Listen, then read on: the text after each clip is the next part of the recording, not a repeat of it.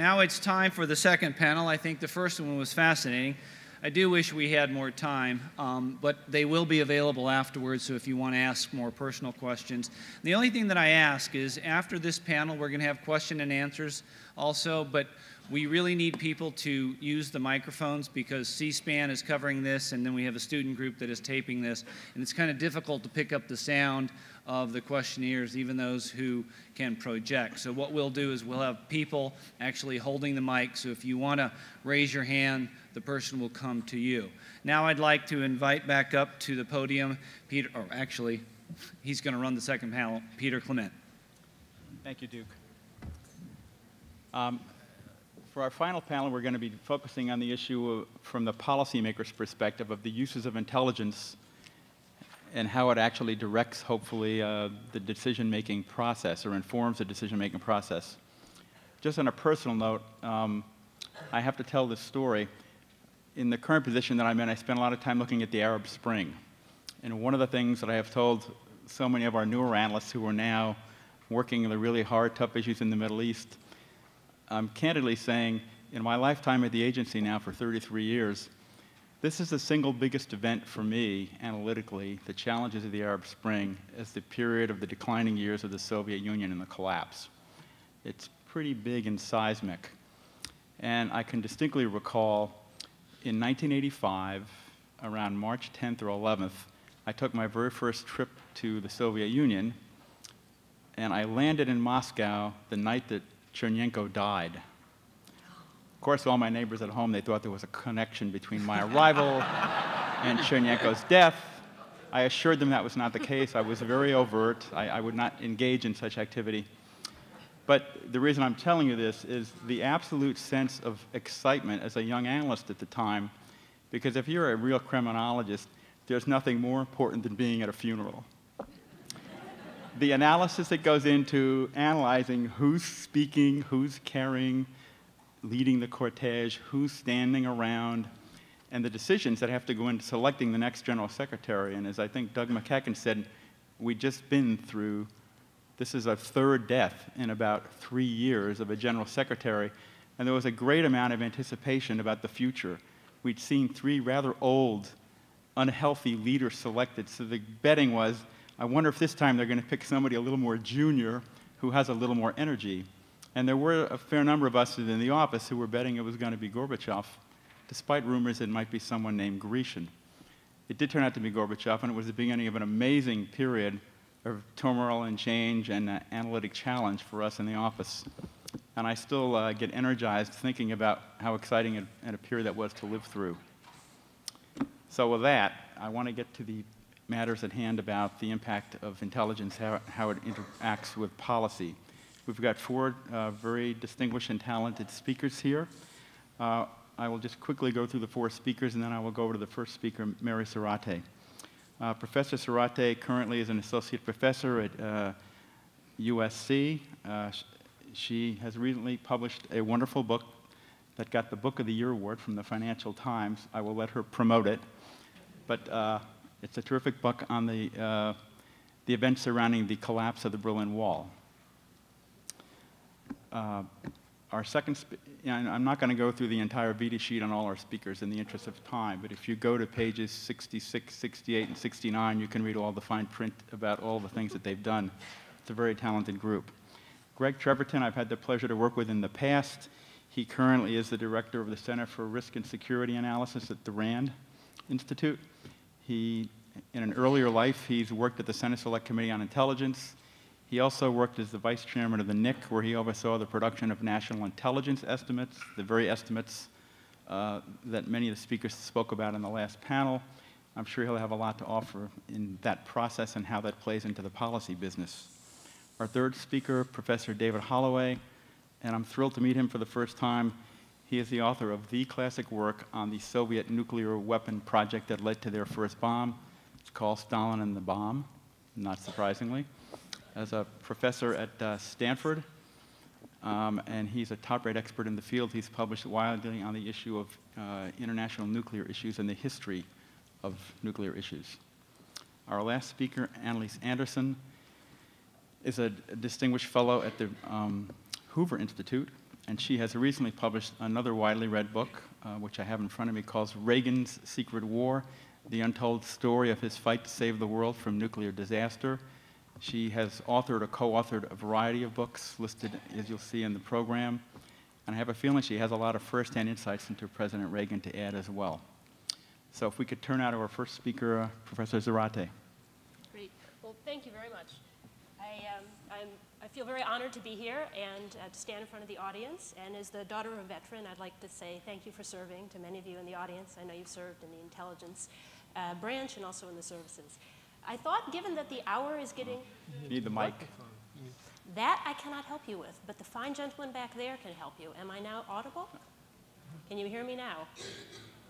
No, they cannot hear me now. Mary, you might want to try that. Can you stand at the podium? I could try standing at the podium. I am mic'd up. Can you hear me now? Shall I move it up? Well, that's working. All right, how about that? Better? All right, Better. Take two. Hello. I thought, given that it's a little bit late in the afternoon, I thought I would bring some images along with me to help keep us all awake. I am just going to talk a little bit about one of the findings from my book that intersects with the theme today, of course, the uses of intelligence, the uses of intelligence by leaders. Okay. It worked. All right. Tear down this wall, intelligence and contingency. One of the many challenges facing the intelligence community is, of course, predicting something a foreign government doesn't even know it's going to do. And the actual opening of the Berlin Wall is a classic example of this. So I'm just going to talk very briefly about the transition from President Reagan to President Bush, since it was actually on the watch of George H.W. Bush that the wall finally opens, although, of course, President Reagan has a great impact on that sequence of events. And then I'm just going to show you about a 4-minute video clip of the opening of the wall, and then just say a few words on contingency and intelligence. So this, of course, is the map of Cold War Europe during Reagan's presidency. You see here the border between East and West Germany. This is, of course, the map of my childhood and of the childhood of many of the people in the room. And Berlin was an island inside East Germany. So Berlin was further subdivided, as of course you know. It was encircled by the Berlin Wall, West Berlin, and that would cut off West Berlin from East Berlin. And of course, President Reagan, President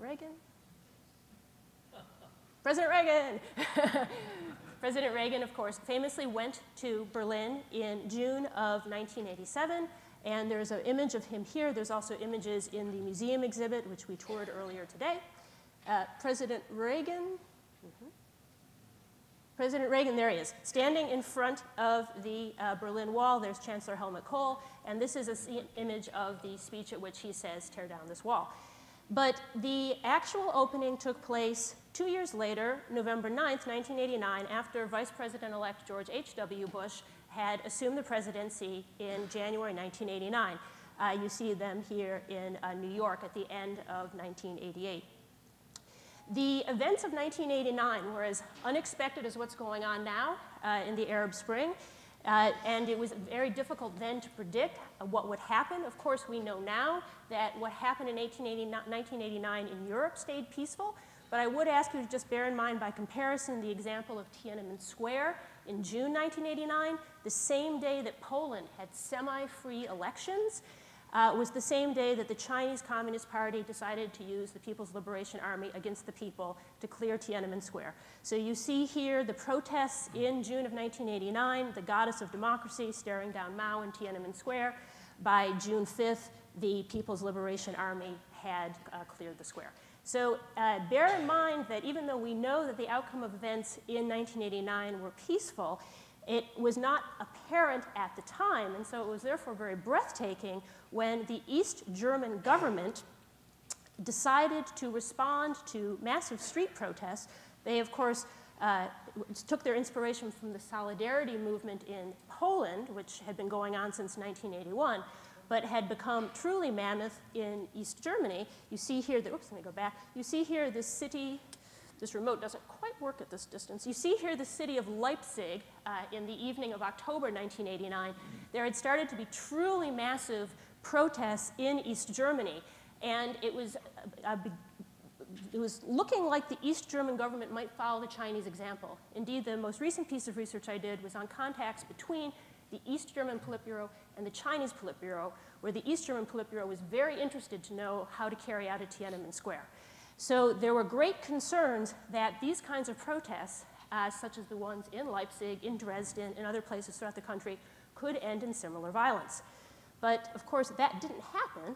We know that what did happen, yes, we know that what did happen, of course, was the peaceful overcoming of the Berlin Wall.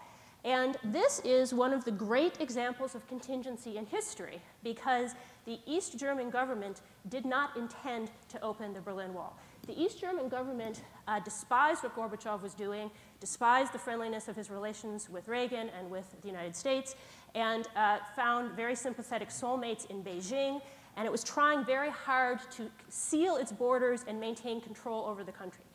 And so massive popular protests, millions of people in the street, finally forced the East Berlin Politburo to do two things. It decided to start holding press conferences, which was a really bad idea, because there's no incentive to develop media skills if you're on the East German Politburo. So the East German Politburo decided to start holding press conferences, and it decided at a press conference to announce a relatively minor change in its restrictive travel laws. This has not been well understood, and even the voiceover on the video that I'm going to show you is not accurate. Basically, the East German government decided to make it easier to apply for a visa to leave the country. But you still had to have a passport, which was a whole other bureaucratic endeavor. And then once you had a passport, you had to file an application, and then you would be told whether or not you could leave the country. But the sleep-deprived East German Politburo member who drew the short stick and had to announce this at the press conference didn't really understand this complicated change. And so I'm just going to show you a few minutes, the technology God's willing, just going to show you a few minutes of his press conference where he bumbles this announcement about visa regulations, and then the immediate consequences as the flabbergasted border guards are suddenly confronted with tens of thousands of people demanding to cross the wall. All right.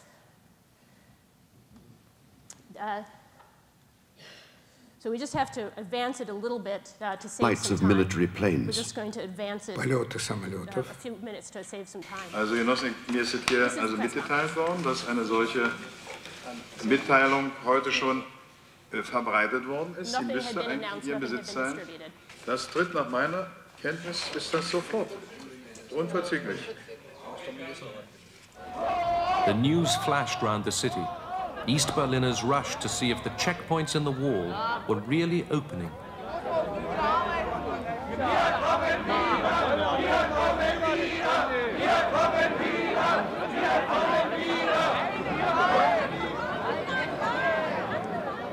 The border guards were baffled. We didn't get any instructions from our superiors. None. Only observe the situation. We tried many times to speak to our superiors, but nobody got back to us.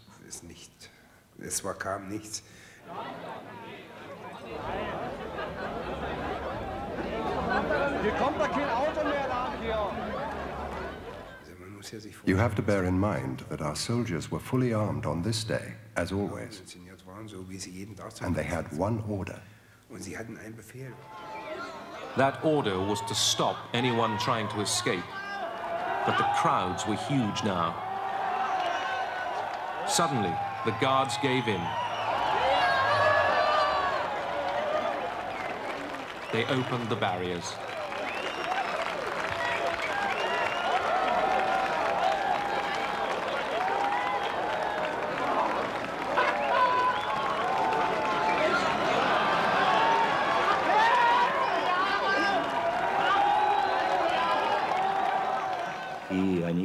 They opened the borders and didn't take any countermeasures.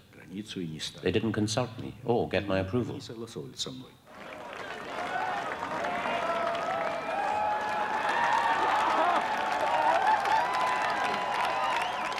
hat mich angerufen nach der Das ist ein wunderschöner Knalltag.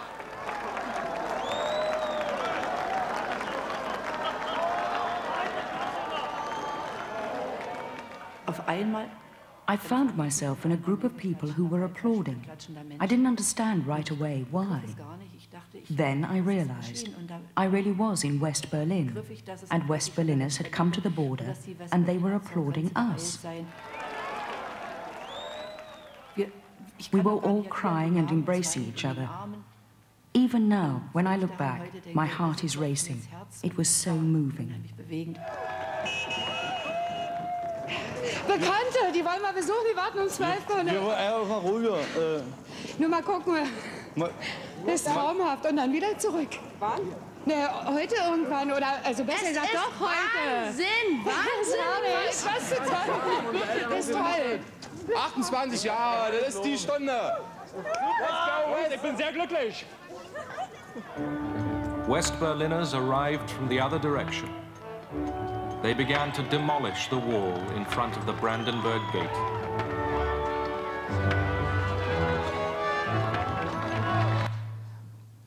All right, so that was, of course, a clip from the...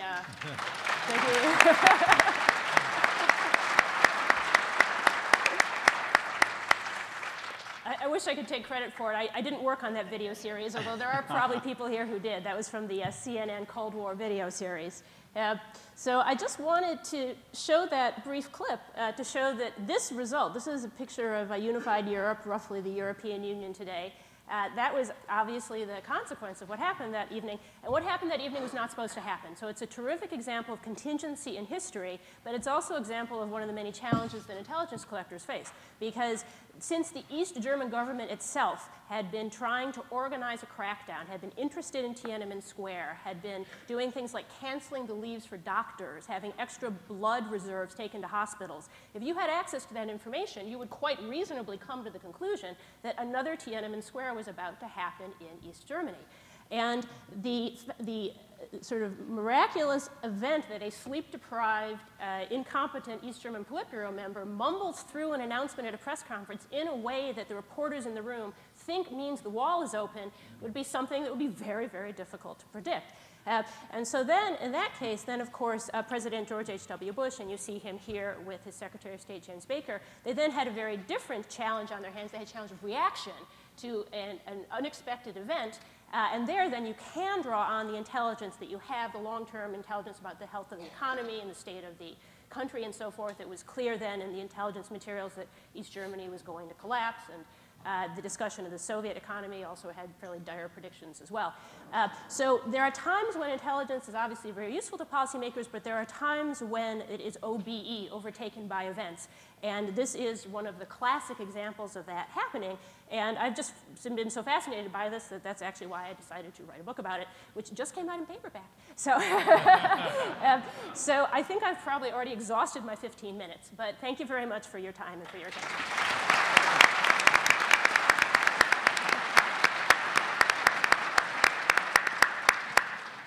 Greg Treverton. Thanks, Peter. It's a pleasure to be here with old colleagues and friends. I lived for 10 years in Simi Valley, so it's nice to be back here physically. And the library has been a wonderful addition, not only to the Valley, but also to the nation. I had the opportunity a few months ago, got asked a good question by a magazine, by a British magazine, who said, what should we expect of our intelligence services? Not what we should want. We'd like prescience and omniscience. But what should we reasonably expect? And that got me to reflecting on our subject for today, that is intelligence and the fall of the Soviet Union. Like Doug, I don't think intelligence is meant to be primarily in the prediction business. We like to forecast, we like to assess. I used to, when I was at the NIC, take some comfort in the fact that apparently, I hope this is true, it may be true enough even if it's not, that predictions of continuity beat any weather forecaster. So if it's sunny, you say it's going to be sunny till it rains. If it's raining, you say it's going to rain until it turns sunny. I used to think, well, they've got a lot of theory and a lot of data, and they still can't predict the weather. How can they expect us to predict something as complicated as the fall of the Soviet Union? Still, it's a fair question, I think. Ken's right, we didn't presume the Soviet Union was going to fall, but we had a policy pursued over a number of administrations called containment, which said that if we kept some pressure on them, eventually the Soviet Union collapse of its own internal contradictions. So the question arises, could we have done better at understanding what was going on, if not predicting what was going to happen? I'd like to pursue that intelligence policy relationship through 4 points. One is one Ken raised already, puzzles and mysteries. He called them secrets and mysteries. Second, questions that get asked and not asked. Third, stories. And then maybe if I have time, I'll say a word about capabilities. Puzzles, like Ken's secrets, are those things that have an answer, we just don't know it. And because the Soviet Union was secretive, we spent billions of dollars on intelligence systems to try and ferret out those puzzle answers. How many missiles does the Soviet Union have? How accurate are those SS-18s? It was impressive puzzle solving. Mysteries are different. Mysteries have no answer. They're contingent. They're iffy. They depend. They may depend not least on what we do as a matter of policy. They typically, though, have some history and theory. So, for instance, what Russia's inflation rate is going to be this year is a mystery. Nobody knows the answer, not Medvedev or Putin. It's a mystery. It depends. But at least we have some sense for what it depends on because we know what creates inflation, how economies work. So we have some basis for knowing what to look for. The Soviet Union was a particularly hard mystery in thinking about its possible collapse. Lots of factors bore on it. We knew some of them. We knew that the economy mattered a lot. I'll come back in a minute to stories. But we, as our social science friends would say, the small sample size of those empires that have fallen, and therefore we couldn't get much guidance about the Soviet Union from other places. Next, questions. Questions that aren't asked aren't likely to be answered by intelligence. My most vivid examples, I was in a White House that wasn't the Reagan White House in the 1970s, and Murray Feshbach, famous demographer who many of you may know, demographer of the Soviet Union, came back, and Murray had all these statistics. This is mid-1970s. He had all these statistics that shouldn't have been right. Things were going in a direction for the Soviet Union that rich countries shouldn't go. Life expectancy for males was going down, not up. And there were all sorts of other, in retrospect, pretty clear warning signs of a sick society. At the same time, the immigrants were coming out and they were telling stories about how toasters were more likely to explode than to toast, all the shoddiness in Russian Soviet consumer goods. But we weren't asking that question. We weren't asking the question, could this be the sign of a deeply sick society, early warning of a society that's really quite sick? We were really focused on their military potential. Soon came the invasion of Afghanistan. We weren't asking that question, and not asking the question, we didn't get much of an answer. Imagine if an analyst had approached Mr. Reagan early in his term and said, Mr. Reagan, I don't think you really have to worry about the Soviet Union much. You shouldn't be worried about the invasion of Afghanistan and military power or expansionism in the third world. What you ought to be worried about is the prospect that this place will collapse, maybe within a dozen years. My guess is Mr. Reagan would have been kindly and gentle, as he always was, but that analyst probably would find himself or herself counting submarines and the Aleutians as the next job. Question asking is very much related to stories. I've come through my years as a consumer and sometime practitioner of intelligence thinking that intelligence is really about telling stories and adjusting stories. If you don't have a story, then new information is just a factoid. It may bounce off. Now, when the story gets too fixed, we call that a mindset, and it often means that information bounces off again and often leads to what we call intelligence failures. But we didn't have a story for understanding those Feshbach demographics or the exploding toasters. Instead, we had a story that said, well, we know that Soviet defense industry is a thing apart. No surprise that domestic industry is bad, but defense industry is separate. And as several other people said, we had a story that said, when push comes to shove, the Soviets can just make their people suffer a little more and keep up, spend more on military measures and expansion.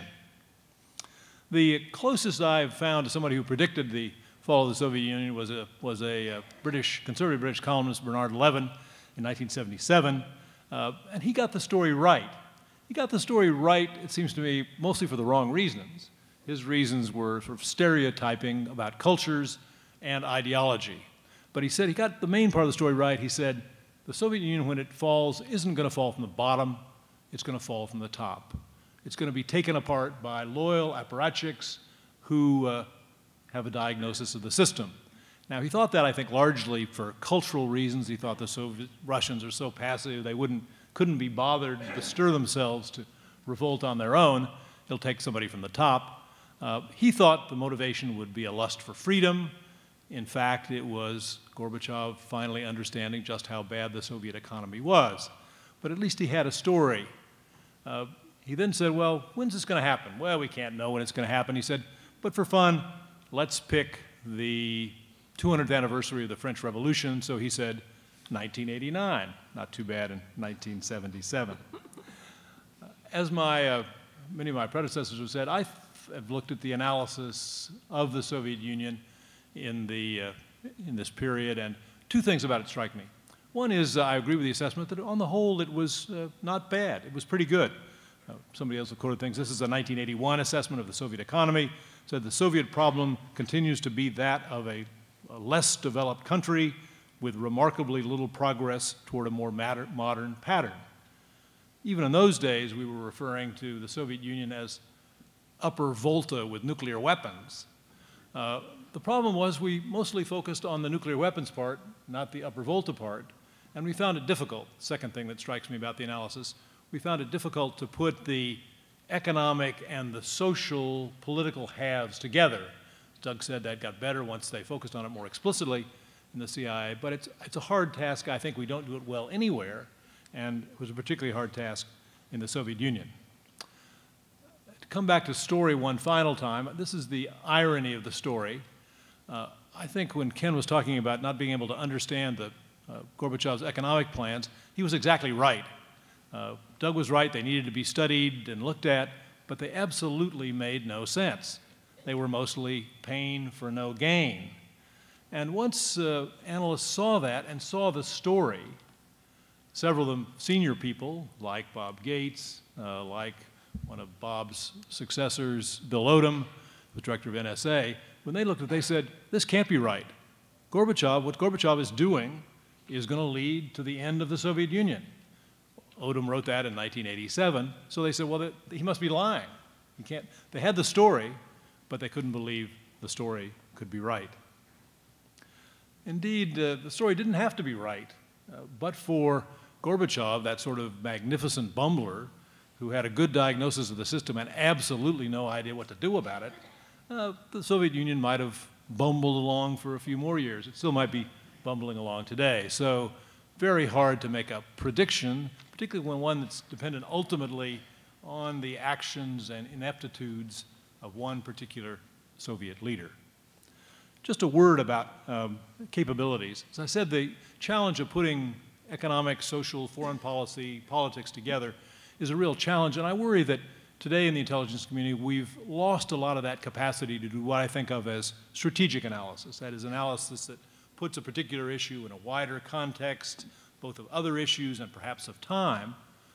We've been through a very tactical period, including the CIA. They've been through a very tactical period, fighting wars, supporting war fighters. Those are mostly puzzle-solving exercises, not mystery-framing exercises. I had the opportunity to walk around the various agencies a few years ago and ask about the state of analysis in the various intelligence agencies, and I heard over and over again, you know, we used to do analysis, now we mostly do reporting, question answering. There's so many more issues out there, so many more consumers, but in this shapeless world, it seems to me the challenge of doing more strategic analysis that puts the pieces together in helpful ways is more and more important. Let me conclude with my own favorite story about the end of the Soviet Union, which is also a good story for the CIA.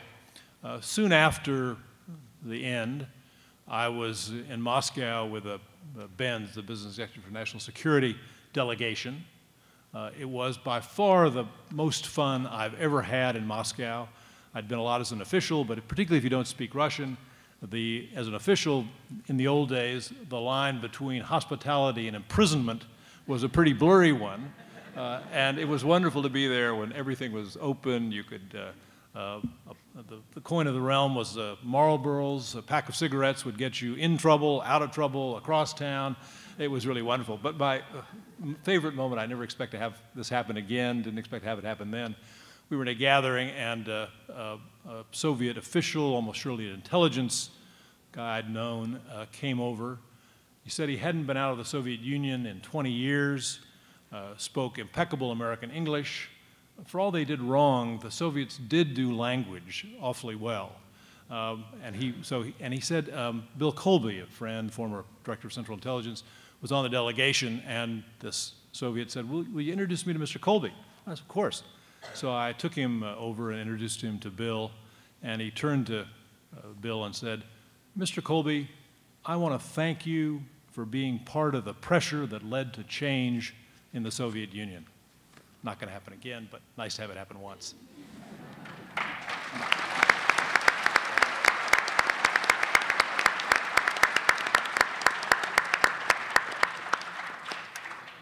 David Holloway.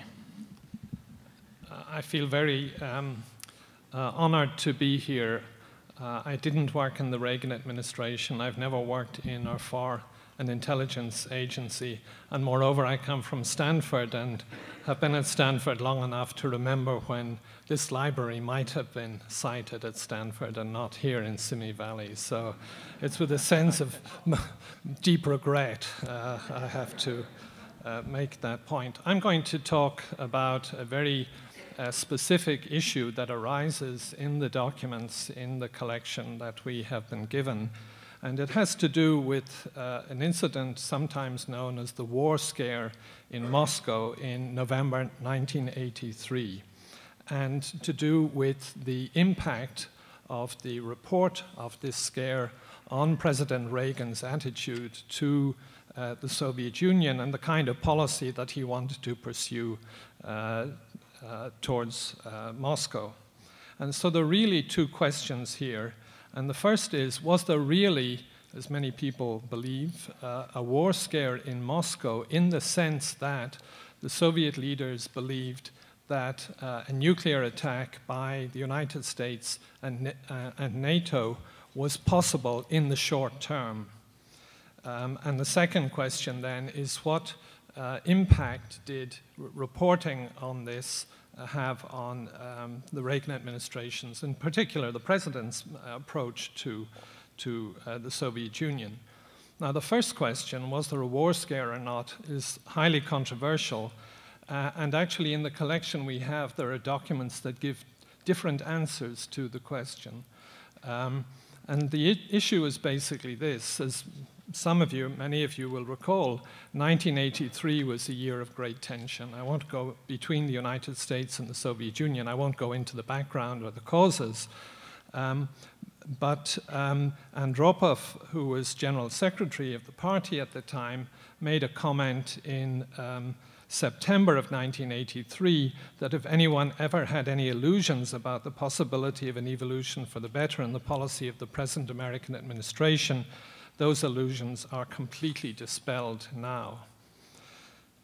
In the early part of November, between the 2nd and the 11th, NATO conducted an annual command post exercise named Able Archer, which was to practice procedures for releasing nuclear weapons in the event of a war. Soviet intelligence monitored this very closely, as it would be its practice, and on November the 8th or the 9th, in the middle of the exercise, KGB residences abroad received an urgent telegram mistakenly reporting an alert at US bases and implying that the alert might mark the beginning of a countdown to nuclear war. According to one report, Marshal Agarkov, the chief of the General Staff, went to his wartime bunker on the first day of the exercise and ordered some Soviet missile forces onto a higher state of alert. And other military measures were taken to enhance the readiness of Soviet and Warsaw Pact air forces in Central Europe. Now, Oleg Gordievsky, a KGB agent in London who had been turned by the British, so he was acting as a double agent, on the 5th of November, informed his case officer at MI6, at the Secret Intelligence Service, that a telegram had come to London from Moscow Center warning that once the preliminary decision had been taken to go ahead with a first strike, nuclear missiles were likely to be launched within a week or 10 days. And the KGB was to watch out for signs of preparation of such an attack. This information was passed to Mrs. Thatcher, and Geoffrey Howe, who was then Foreign Secretary, writes in his memoirs that the Gordievsky message left us in no doubt of the extraordinary but genuine Russian fear of real-life nuclear strike. Now, in the collection of documents we've been given, there are two. One, a memorandum of the 30th of December prepared by the Intelligence Directorate of the CIA, entitled Soviet Thinking on the Possibility of Armed Confrontation with the United States. And the memorandum concludes, Moscow does not appear to anticipate a near-term military confrontation with the US. It said that most Soviet leaders were very worried about the long-term trends in American policy, SDI, the deployment of intermediate-range nuclear forces in Europe, the development of the Trident II missile, Trident submarines, so that they were afraid of how things might turn out in 5 or 10 years, but not afraid about what might happen in a matter of weeks. And this memorandum seems very clearly to be a response to the question, did the Soviet leaders, or do the Soviet leaders, anticipate a near-term military confrontation with the US? But we don't have the documents that pose the question. We have the memorandum that answers the question by saying, no, the Soviet leaders don't expect an attack. But that memorandum didn't settle things. There was a special national intelligence estimate done 5 months later on implications of recent Soviet military political activities. But this reached the same conclusion. I quote, "We strongly believe that Soviet leaders do not perceive a genuine danger of imminent conflict or confrontation with the United States." Now, in this context, however, it's quite interesting to note that Bob Gates, in his memoirs, and he, I think, was Deputy Director of intelligence at the time, is much more equivocal about Soviet thinking, because actually in the same paragraph he writes, one, there is a good chance with all of the other events in 1983 that the Soviet leaders really felt a NATO attack was at least possible and that they took a number of measures to enhance their military readiness short of mobilization. And then later in the paragraph he says, well, the Soviet leaders may not have believed a NATO attack was imminent, but they did seem to believe the situation was dangerous. And in a study in the collection on the DVD that the CIA was done for the CIA, I think in the late 1990s by Ben Fisher, actually a very interesting study of the whole crisis, Fisher comes to the conclusion that in the late 1983, the Soviet leaders, and in particular Yuri Andropov, believed that Reagan might order a first strike against the Soviet Union. And in a commentary, there's some commentary on a later study done by the President's Foreign Intelligence Board, Advisory Board in the late 1980s that criticized the earlier CIA estimates for being dangerously relaxed. In other words, dangerously relaxed about the dangers that really existed at the time. I find this all very puzzling. I actually don't think, for quite other reasons, that there was a war scare in Moscow, and certainly people I've talked to, but maybe I've talked to the wrong people in Moscow, have assured me that that was the case. Deep anxiety about how the relationship was developing, for all the reasons we've heard about today, lagging in technology, economic difficulties, and so on. Yet, what's interesting is that the CIA evidence, or at least if we include the CIA study, is really quite equivocal on whether there was a war scare. And this is important, I think, for two reasons. One is, if we actually think that in November 1983, when the Soviet Union had over 10,000 nuclear warheads on strategic missiles and thousands of nuclear warheads deployed in Central Europe, if the Soviet leaders thought in that context that nuclear deterrence wouldn't work, I think we have to rethink what we understand by nuclear weapons, because there was no doubt at that time that they could retaliate in a devastating way if the US or NATO had attacked. But the second, so in some sense that would cast doubt on deterrence. If the real worry was long-term trends, that the US might escape from the relationship of mutual deterrence with the Soviet Union, then that's a more understandable anxiety in terms of the way we've thought about deterrence and the strategic relationship. The final point I want to make is that in Reagan's diary for the 18th of November, that is just a little time after this exercise, this Able Archer NATO exercise, he writes, this is for November the 18th, George Shultz and I had a talk mainly about setting up a little in-house group of experts on the Soviet Union to help us in setting up some channels. I feel the Soviets are so defensive-minded, so paranoid about being attacked, that without being in any way soft on them, we ought to tell them that no one here has any intention of doing anything like that. What the hell have they got that anyone would want? This strikes me as kind of classic Reagan prose. Now, some people have said, oh, he must have written this in response to being told about the alarm over the exercise in Moscow about the war scare. I don't think that's necessarily the case. Tensions were very high. He may have, it could be just a response to the more general situation. But I don't think it's, and moreover, I don't think it's some conversion on the road to Damascus, because already during 1983, he had been seeking ways to build channels to the Soviet leadership to discuss how to deal with difficulties and move forward to a better relationship.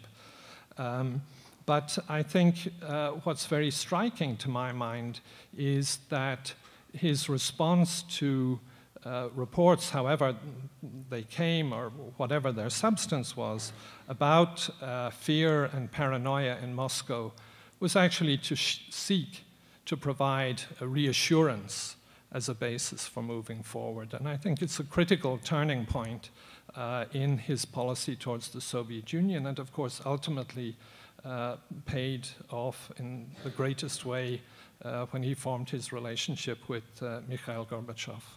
Thank you.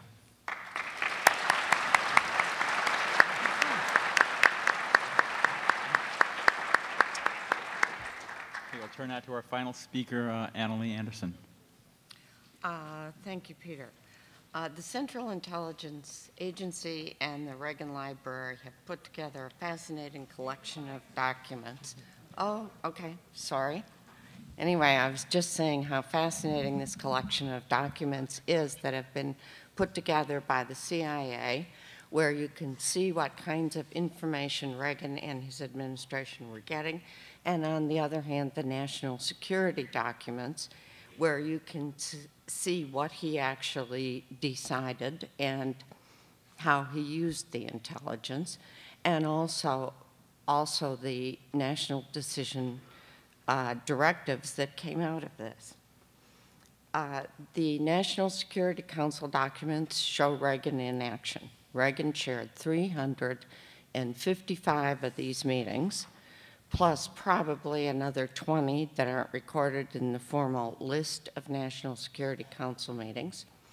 And there were minutes taken of these, what everybody said. Each, you can see the conflict between Shultz and Weinberger in these documents, and a great many of them have been released, and the library is releasing more of them.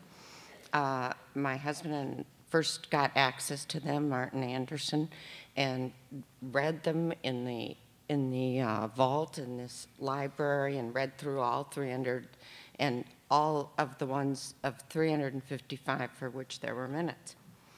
And so I wanted to talk about Reagan as what we know about Reagan that we might not be able to learn from reading the CIA documents about the information he received.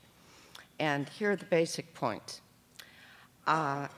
Reagan's views on the Soviet Union and his strategy for dealing with them are reflected very early in his own writings. And they were really rather well established when he took office, okay?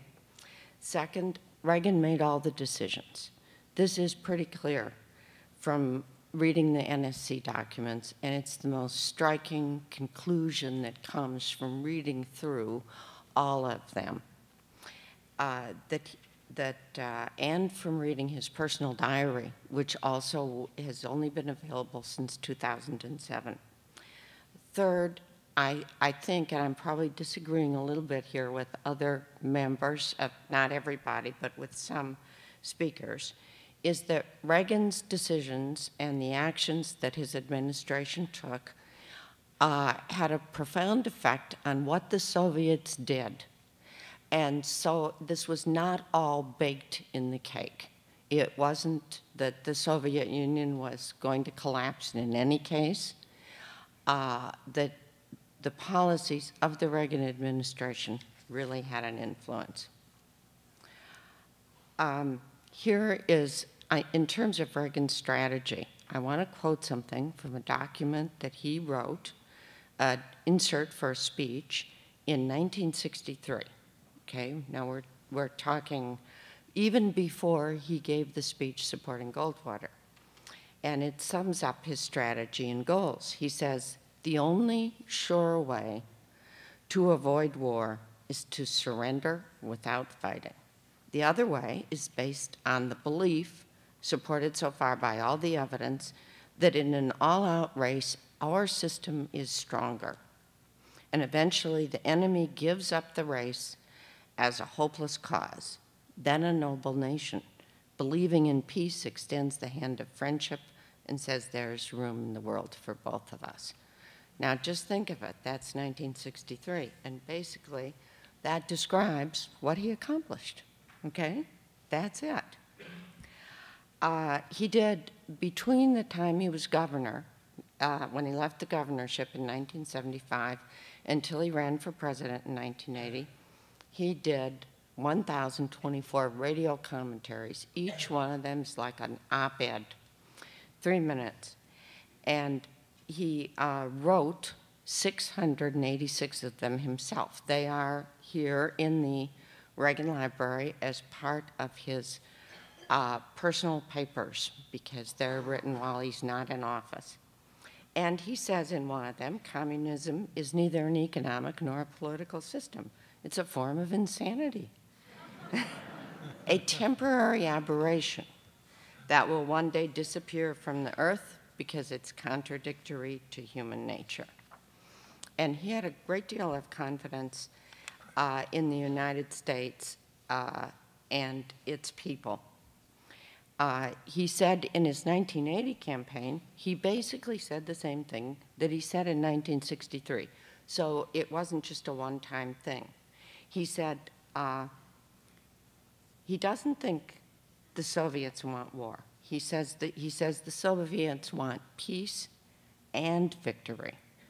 They seek a superiority in nuclear strength that in the event of a confrontation would leave us with a choice of surrender or die. But if we have the will and the determination to build a deterrent capability, we can have real peace because we will never be faced with such an ultimatum. Indeed, the men in the Kremlin could, in the face of such a determination, decide that true arms limitation makes sense. And of course, Reagan told his pollster, Richard Worthlin, probably in 1983, that he wanted to be remembered as the president who took away the dreadful fear of nuclear holocaust that was hanging over the world, that we woke up with every morning. He first started talking about going to zero nuclear weapons as an ultimate goal. He never proposed this in negotiations, but he talked about it as an ultimate goal beginning in 1982.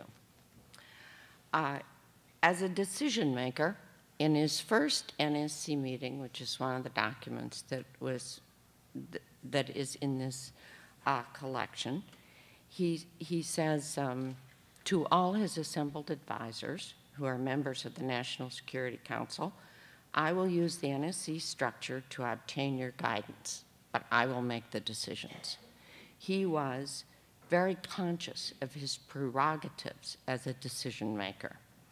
And when he fired Alexander Haig, his first Secretary of State, and replaced him with George Shultz, he wrote in his diary, because Haig had given a little television speech about how he and Reagan disagreed over policy. And Reagan writes in his diary, actually, the only disagreement was over whether I made policy or the Secretary of State did. So he's very, I call it, jealous of his decision-making authority. He tolerates extensive disagreement among his members of his administration, and he says, I went with Cap on this one, I'm going with George on this one, I think Bill Casey has this right.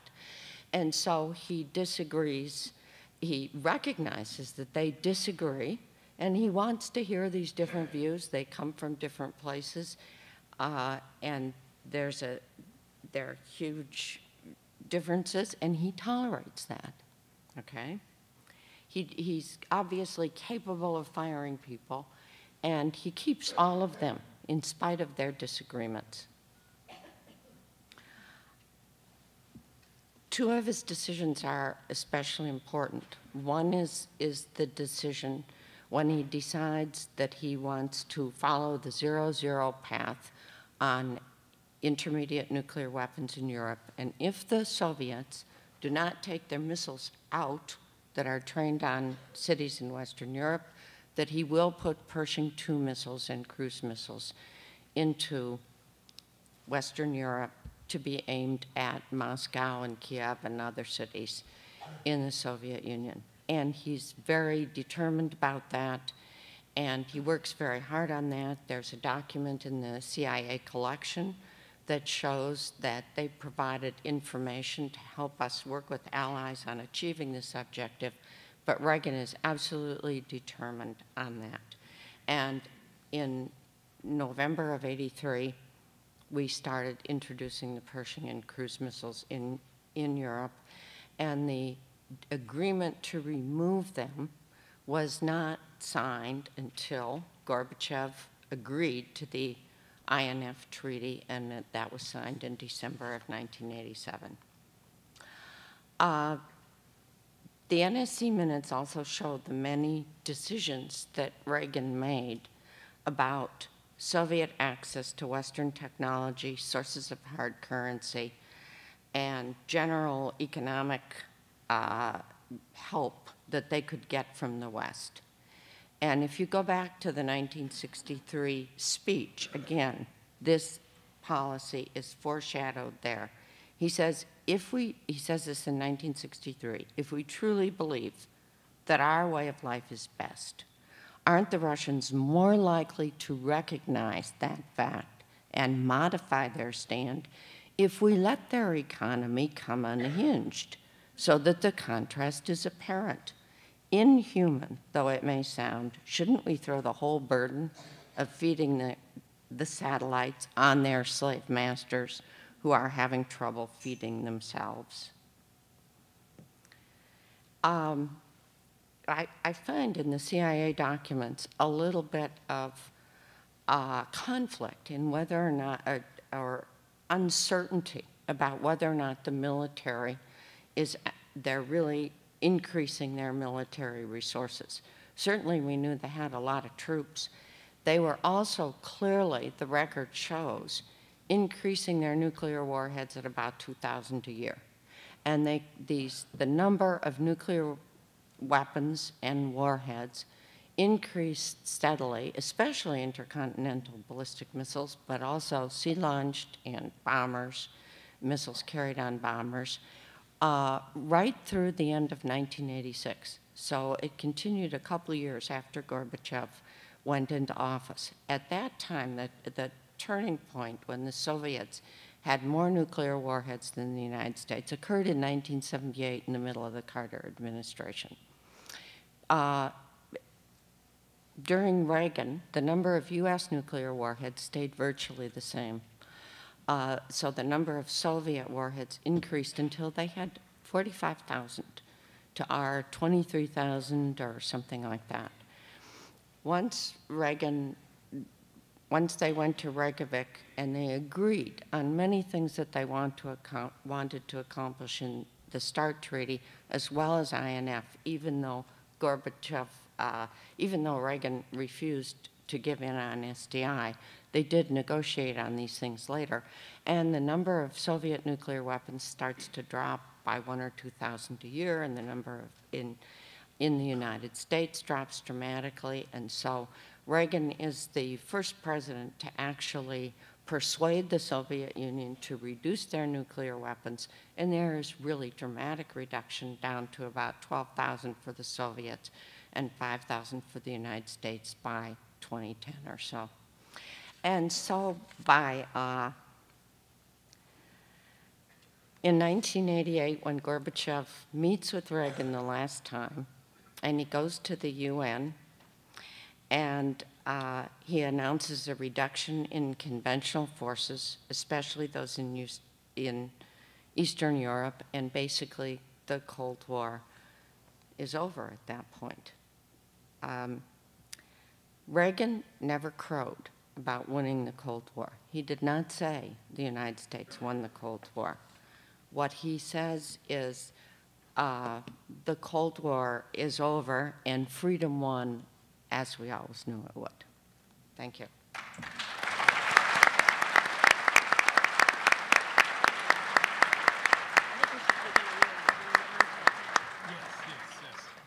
Okay, well, I want to thank the speakers for being duly diligent in getting us closer to on time for our closing time. We have another 15, 20 minutes for Q&A. I'm assuming there probably are a few questions out there. If I could ask any questioners, if you would raise your hand so someone can get a mic to you so you can talk on the mic. I see one in the back here. Gentlemen?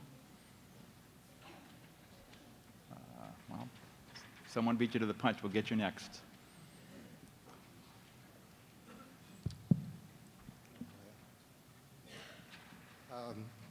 This question is for Mr. Clement, really, but on the basis back in Reagan's time, when it was difficult to predict outcomes of events that dealt with large crowds like the Berlin Wall and Tiananmen Square, and the difficulty in forecasting outcomes of events that have been analyzed like the weather, if we fast forward now to, like Admiral Inman says, to the present day, should we or do we use computer modeling to analyze outcomes and predict success? For instance, in a chess game, a computer can predict win, lose, or draw after a few moves, or the weatherman can now tell us fairly accurately where the hurricane is going to go.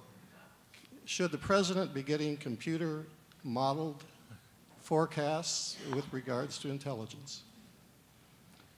I'll take a shot at this, but I want Greg to deal with this one as well, because this is a question we face often. My personal view on this is I'm much more of the view that there are all sorts of factors that come into play, and let me give you an example with the Arab Spring.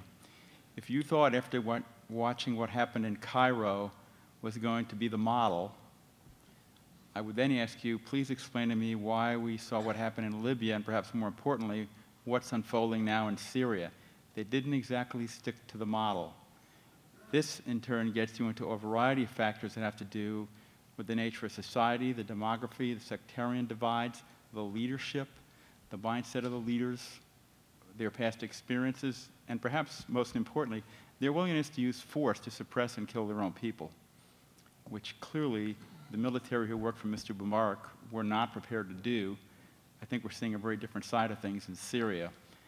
So I guess where I'm going is I would be a bit wary about trying to computerize assessments of how leaders and political elites would respond to large crowds. Greg?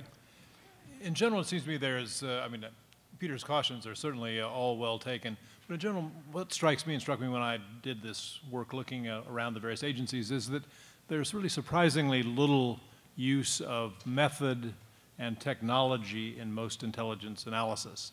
Computers get used mostly for search, not much beyond that. So it seems to me there is, particularly now, data that's available, not definitive, but if you're trying to see patterns, uncover old patterns, remember old patterns, remember hypotheses you've forgotten, making much more use of method and computers, I think, is important, given, but it doesn't give you the answer.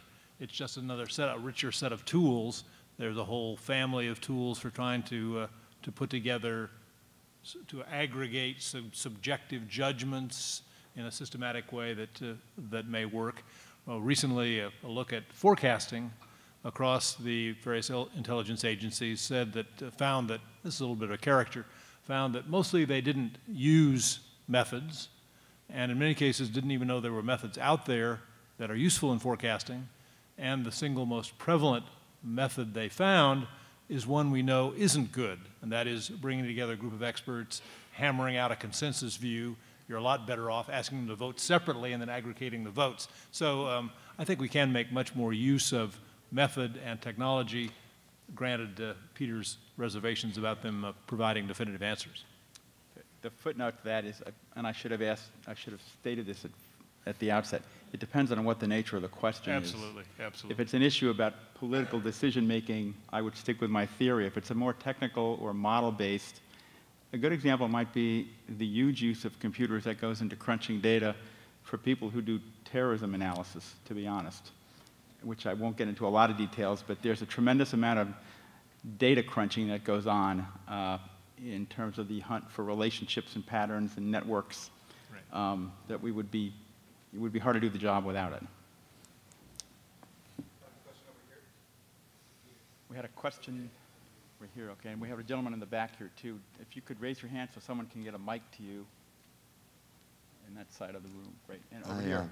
I would like to thank the panel for an absolutely fascinating symposium. I actually have two questions. The first one is more specifically towards the panel itself. The second one is for Professor Holloway. The first question, I had the opportunity to have 30 seconds of discussion with Admiral Inman, but I'm hoping that my question will be elaborated upon. And that is, there existed a trio, and that trio was President Reagan, John Paul II, the Pope, late Pope, and Edward Teller. And anecdotally and analytically, that trio interacted and plotted and certainly intrigued on certain levels to plan, or at least lay out some of the groundwork for the ultimate fall of the Soviet Union. But clearly, John Paul II, because of his very warm relationship with President Reagan, played an absolutely pivotal role. Edward Teller may have played a role in convincing President Reagan that SDI was worth pursuing. But John Paul II unarguably provided the catalyst that brought together solidarity in Poland. But if you look at the timing of his visits and the progressive duration of his visits to Poland, it looks as though there was a very close collaboration between President Reagan and our late Pope. Now, for Professor Holloway, my question is, the Soviet Union showed remarkable foresight in anticipating the possibility that the United States would launch a nuclear weapons program. And that goes back to 1939. So their foresight was a very long-standing. They had the option of pursuing German or American developments. But earlier this afternoon, Mr. Collegan very modestly referred to the penetration of maybe 13 agents into the Manhattan Project. I say modest because the penetration was probably more widespread than that and certainly existed in the UK. So if Professor Holloway, for the second question, might elaborate on the astonishing prescience shown by the KGB or the NKVD or the GPU in that assessment. So thank you very much. Anybody want to take the first question? Okay. Take the question first, David. So let me address the second question.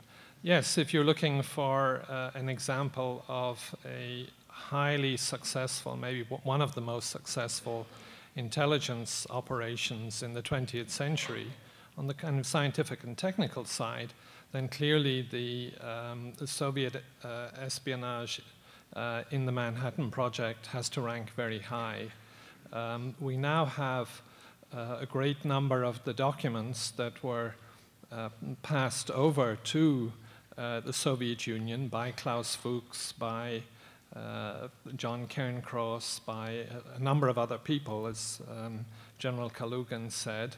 And we also have, which is to my mind even more interesting, is the assessments written of the intelligence received by Igor Kurchatov, who was the physicist in charge of the Soviet project.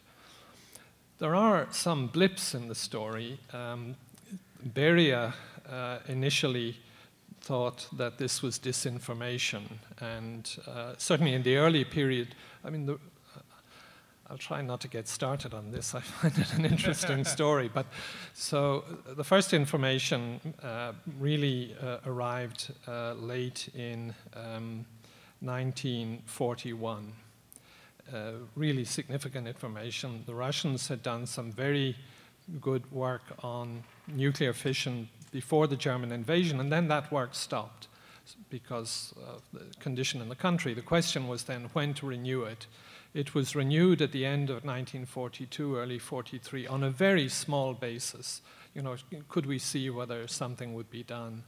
And even by August 1945, when the bombs were dropped on Hiroshima, it was still essentially a lab project. It wasn't a big industrial project of the kind the Manhattan Project was. I mean, the Manhattan Project employed, 120,000 people at its peak during the war. And it's really 2 weeks after Hiroshima, Stalin signs a decree creating a special special committee on the atomic bomb headed by Beria, which turns it into a crash program. And there has been, or there was certainly in the 90s, a dispute between the physics community and the intelligence community in Russia, where KGB people were saying, oh, our physicists are useful. It was really we who built the bomb. And the physicists saying, no, no, no, it was, you know, it was good to get the intelligence, but you really had to be a good physicist to understand how to put it all together. But the first Soviet bomb is a copy of the bomb dropped on Nagasaki, the first plutonium bomb. May I address the second question? I think the first question second. I do think that John Paul II played an absolutely critical role, and indeed Poland played a critical role in the ending of the Soviet Union. I recently read the Politburo minutes for a meeting in December 1981, just a few days before martial law was imposed on in Poland by General Jaruzelski. And there's a very interesting discussion. Andropov, Suslov, I mean, members of the Politburo, and they say, well, we're not sure that he's going to do what we want him to do, namely impose martial law, but we're not going to go in with military force. We're fighting a war in Afghanistan. The Poles will resist. There'll be pressure from the West. And so I think most people thought, well, if Jaruzelski doesn't act, the Soviet Union will intervene. And many people justify his action in terms of saying, well, if he hadn't acted, the Soviet Union would have sent in forces. But from this Politburo discussion, there's no disagreement. They all say, no, it's impossible for us to go in. Of course, they could have changed their minds, but it's still very revealing that the movement in Poland, which of course got enormous help from the election of the Pope, and therefore I suppose we have to thank the Holy Ghost in the end for what happened, is that it was extremely important. Thank you, David. Now we had a questioner in the back. Do you have a mic? Great. This is directed for any of the members that would care to tackle it. For the past 25 years, we've had a national obsession with transparency. Now, that's been fine for legal, legislative, and financial matters, but when it comes to the military and the intelligence services, how do you feel that affects our national security? Greg? It certainly has a big effect. It's going to be an enormous effect. I did some work recently on the use of social networking media by the various intelligence agencies, and it was a nice look at kind of the wave that's going to wash over intelligence. I mean, transparency is going to increase, no doubt about it. You know, already you can be located, you can be searched, so it's going to make lots of traditional ways we've done intelligence a lot harder. Traditional cover is going to become, if it hasn't already, it's going to become virtually impossible. So it's going to have a big effect. I think the question is, it's making all sorts of places, including some potential adversaries, more transparent. Notice that the autocratic regimes in Arab Spring faced really draconian choices about cutting themselves off from the internet so they could stop communications among would-be protesters. So I think it's hard at this stage to net out the goods and the bads, but it's with us. It's with us for sure. It's only going to get worse, and it'll certainly have a big impact on the way intelligence has traditionally done much of its business. Do we have any other questions in the back? Yes, with the mention of the Arab Spring, about 2 weeks ago, possibly 3, in Sugar Land, Texas, Pamela Geller was scheduled to speak at the Hilton Hotel. With pressure from CAIR and the Muslim Brotherhood, that was canceled. And as we all know, the Hilton is a very high-profile American corporation, international interests, and I'm wondering just what you feel the ramifications of that might be. I'm not sure this is an intelligence or policy question for any of us to really comment on. If I could add one footnote on a point that Greg made, because it's one that's very dear to my heart. It's the issue about intelligence warning. And for me, and I think Greg really put his finger on it, it's a matter of timing. If somebody wrote a paper in 1979 that said, and I read Murray Fishback's work, we actually had a team of analysts who looked at societal issues. And I've always been one who was one of the more dour people who thought these are really, really serious issues. And the data point I would cite is the birth rate in Russia is actually declining. It's the only modern advanced society where the projections are in the next 30 years, the number of Russians will go from roughly 140 million to in the 110 million range. If you think about the geopolitical and social consequences of that, how do you man your army? How do you get a workforce? Do you import the workforce from Central Asia? And if you think about the ethnic problems the Russians have already with people from the Caucasus, these are huge, huge issues. But the issue is, when do you ring the bell? Do you run down to the White House and say, you should see this problem that's coming in 30 years. It's really going to bring the place down. Well, you're probably not going to get a resounding, that's great. So now what do I do with that information? And for me, it's really a question of being there at the right time. And the thing I liked about Greg's essay, which is definitely worth a read in the book, he lays out a time sequencing. It's good to do kind of a long-term piece, and you begin to alert people there's a problem. And as you get closer, you say, it's coming closer, let me tell you the reasons why. and how it might play out.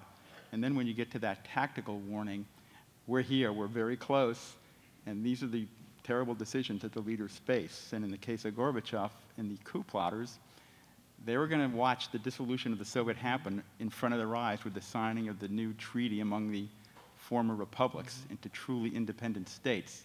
For most of us, that marked the real bell. If they let this happen, it's essentially over. And that, in our view, was really one of the major triggers for the decision to go ahead with the coup.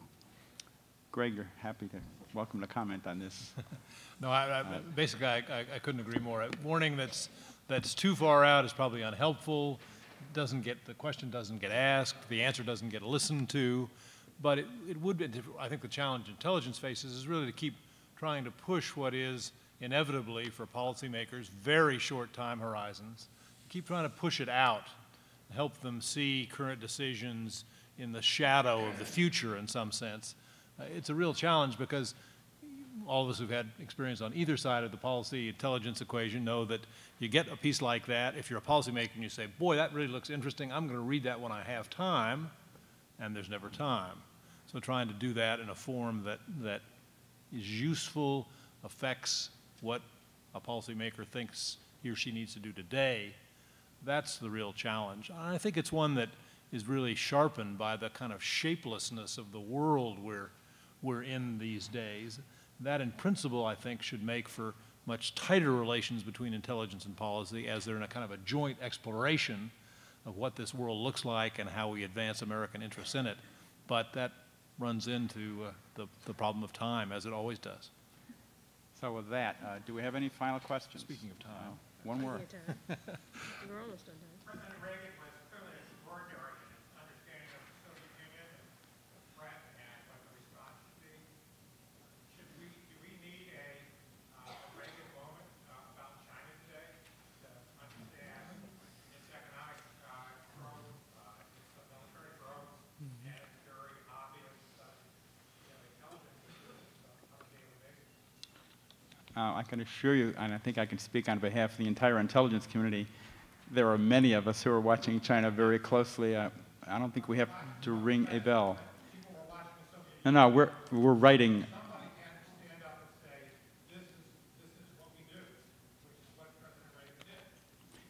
Well, the intelligence community's function is to provide the information, identify trends, be they good or bad or threatening. But at the end of the day, the policymakers have to be the ones who drive the decision process. We are there not to be recommenders or advocates. We're really there to lay out the information. We have to ask the right questions, and I believe we are asking the right questions. The policymakers have to decide how they want to act upon those messages. So I think we're getting close to the end. I think I want to hand it over to Duke.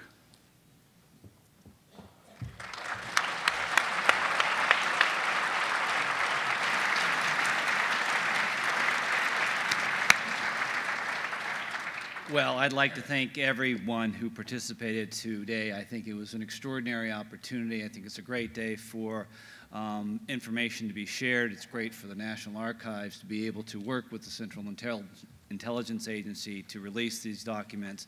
And once again, I'd like to give everybody a round of applause.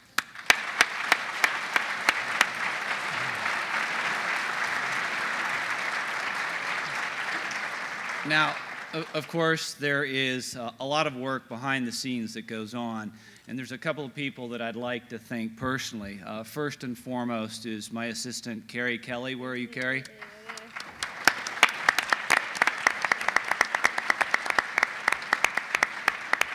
And then I see Allie and Andrew and Barbara and Gloria. I think you guys did a great job. We appreciate all your hard work.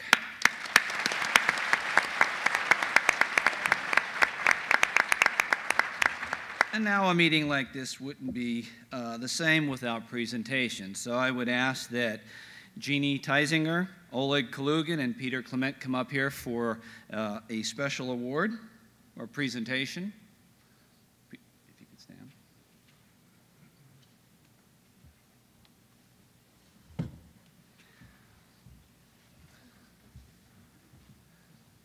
As you might know, this is the 100th anniversary year of the birth of Ronald Reagan. And in doing so, the Ronald Reagan Presidential Foundation has done an extraordinary job of events throughout the United States and, quite frankly, throughout the world. And freedom is one of those common things, those common themes that you have, but the love and admiration of President Reagan far beyond the borders of the United States. And in commemoration, we had a project, the foundation had a project where they had a coin toss at the NFL games and college football games and high school football games. And a coin was struck, a silver coin. And I'd like to present each one of these fine people up here with the official centennial coin.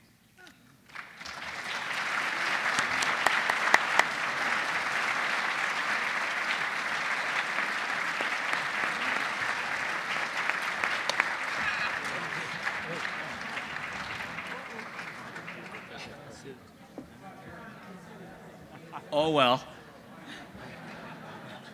Thank you. And then I think I'm going to ask Joe to come on up here because we have one final presentation, or maybe two. Did you get it? Yes, got it. Thank you. Beautiful.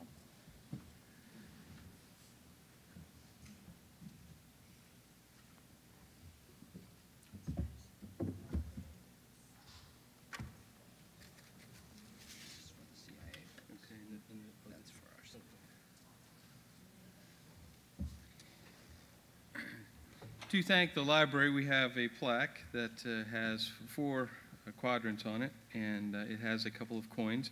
And I'll just read the bottom left one. And it's a quote from Ronald Reagan, and it says, "Information is the oxygen of the modern age. It seeps through the walls topped by barbed wire. It waves from across the electric borders. The Goliath of totalitarianism will be brought down by the David of the microchip." So, Duke, thank you very much for your partnership.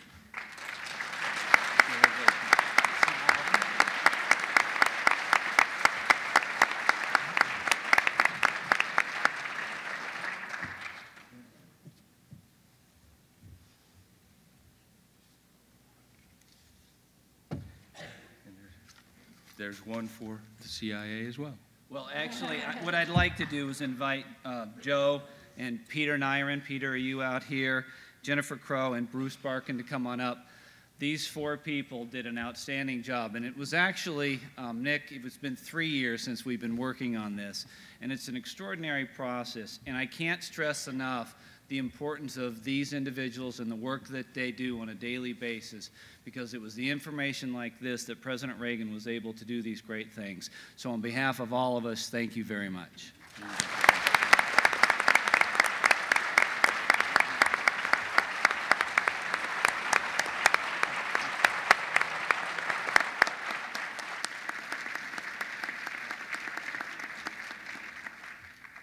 And with that, the evening is concluded. Thank you.